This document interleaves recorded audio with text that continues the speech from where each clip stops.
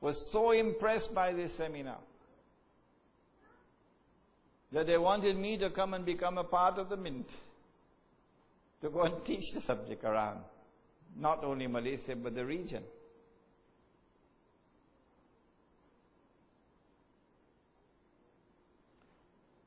The bank does have halal transactions. We don't deny that. But we feel that those halal transactions are only window dressing.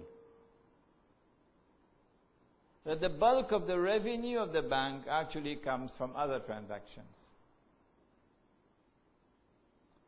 The one that is the mainstay of the bank, bringing in all the revenue, illa masha'Allah, is a transaction which they erroneously describe as murabaha.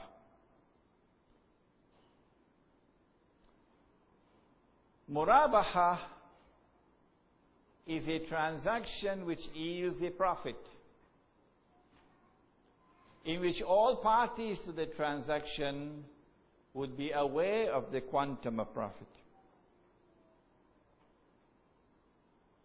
So you're selling it to me for $50, and you know how much profit you're making, and I know how much profit you're making. And we both agree? Murabaha. The problem is that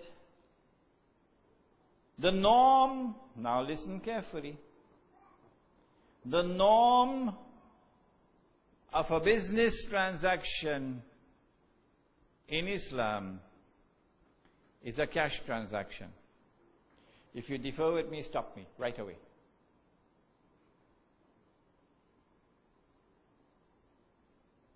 And while a credit transaction is permissible, the Prophet himself, alayhi salatu wasalam, buying on credit mean buy now, pay later, that credit transaction. While the Prophet himself, alayhi salatu wasalam, engaged in credit transactions, he bought food, like wheat and flour and so on, to pay later. A credit transaction was the exception to the norm. The norm is cash transactions. And so to determine market price, we look at cash price to determine market price. When the Prophet ﷺ and his companions bought on credit, go and search. Every single hadith, go and search it. You will never find a single hadith, a single instance in which the credit price was different from the cash price. Never. So whether you buy cash or whether you buy credit, the price was the same. If you had an increase in price because it's a credit transaction, it means that time equal money. But Allah says no. Money cannot grow over time. If you didn't plant, you can't reap. The only way that money can grow is if there is effort. And a business decision means effort as well. And so cash price and credit price must be the same. Credit price cannot be higher than cash price. What Islamic banks do, and this is only one transaction of theirs, I'm not saying that all their transactions are haram, not at all. I'm focusing on only one. There are others on which I can speak, but we don't have the time for that today. Yes. Do you have a reference for that concept of the cash price and the credit price? Because you see in the Quran and Sunnah, I just answered that question, Imtiaz. I said, examine every single hadith. I know you said that. Yes.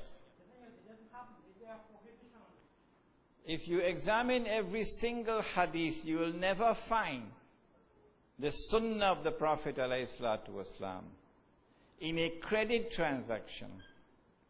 You will never find the sunnah of the Prophet ﷺ in a credit transaction permitting a higher price for credit than for cash. And the answer is simple.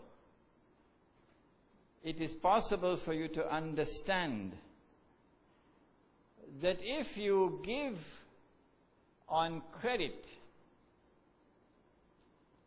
and in the process of giving on credit, you increase the price over the cash price, then the only justification for the increase would be time. So money has increased in consequence of time. There's no other reason. And money increasing over time is the purest definition of riba. What the Islamic banks have been doing is saying, you want to buy that house? You don't have the money to buy it? We will buy it. And then we'll sell it to you. The house is available in the market for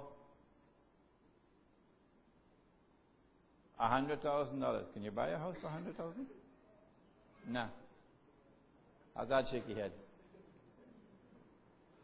The house is available in the market for $100,000. The Islamic bank says, we'll sell the house to you for $300,000. And so this is not a loan. No. This is buying and selling. This is not lending. And when we sell the house to you for $300,000, we give you so much time to pay. So it's a credit transaction. My question is, why would I buy for $300,000 when it's available in the market for $100,000? If I'm buying it cash, then someone should make an appointment for me to go send hands.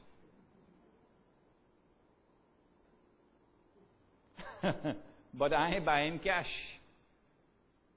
I buy in credit. Why would I pay $300,000 when the market price is $100,000? There's only one honest answer to that question. The answer is, you're giving me time to pay. That's why I'm prepared to pay an additional $200,000. That is riba. But the Islamic banks present it to the Muslims as a halal alternative to commercial banking. There are those who will differ with me, and they're still my brothers, and I still love them. And even if we have to box over the issue, at the end of the day we must have love for each other. I insist on that.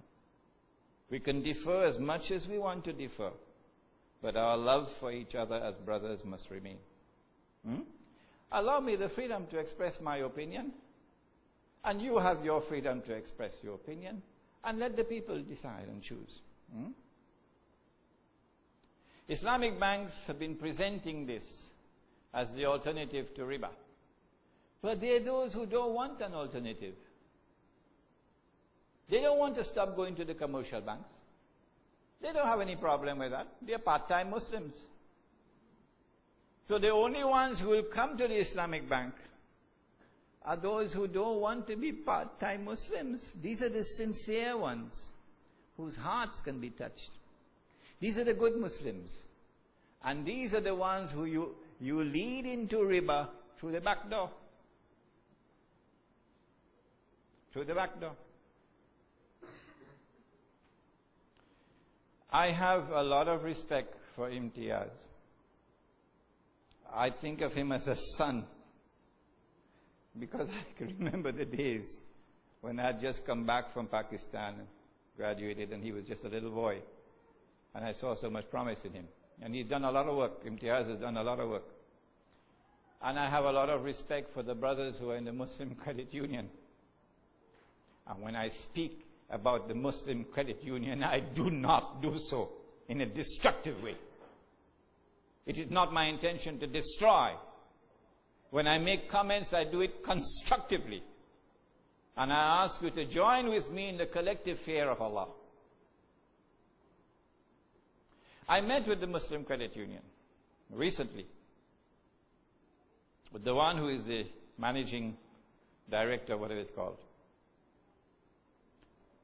And I took up the issue. And he admitted to me. He said, of all our transactions, this one, Murabaha, we recognize to be the weakest of all. He was very honest. This is the weakest transaction of all. Alhamdulillah, that has finally come. Because when I met with Mufti Shabir Rahimahullah many years ago to take up the issue for the first time, there wasn't that kind of admission at all. No. I then asked, if you recognize this to be the weakest transaction of all, would you be prepared to recognize that there is an element of doubt in this transaction? No. They were not prepared to concede that. Because if they had accepted that there was an element of doubt, then the command of Prophet Muhammad ﷺ would have applied. Stay away from that which is doubtful. And Umar radiallahu ta'ala anhu, with specific reference to riba, said, stay away not only from riba, but riba. That which is doubtful as to whether it is riba. Stay away from it. These are some of the collective responses, the macro responses. Are there any more macro responses that we are capable of? Yes. Trinidad has something called Susu. You hear about it? Susu. Susu. Susu is an institution in which you come together. The one who gets the first hand is getting an interest-free loan. The one who gets the last hand is the one who has been lending free from interest. Eh? And so the strong ones will go in the end. And you'll give the weak ones up front. And so we do have an institution in Trinidad which is not a Muslim institution. Is everybody in Trinidad know about Susu? We already have an institution established in our culture for lending money lending money free from interest. Yeah, no Susu. Yeah, no interest in Susu. An interest-free loan for number 1 and number 2 and number 3 and so on. And number 12 and number 11 and so on are the ones who are giving the loan on free from interest. And so there's nothing to prevent us from coming together to form institutions, financial institutions. And you have in Imtiaz someone who has profound experience already in that subject. So you just have to go to him. How can we come together to establish financial institutions where our money can be collectively brought together and put to work for the benefit of those who are most in need, while yet engaging in business transactions? Money being invested. Businessmen want capital.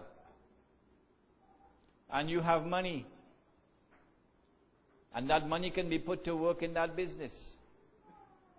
But when you put the money to work in the business, you ain't going to run the business. It's his business. All you're doing is putting your money. This is called mudaraba. Mudaraba. There are many businesses in Trinidad which need capital. And they have to go to the bank.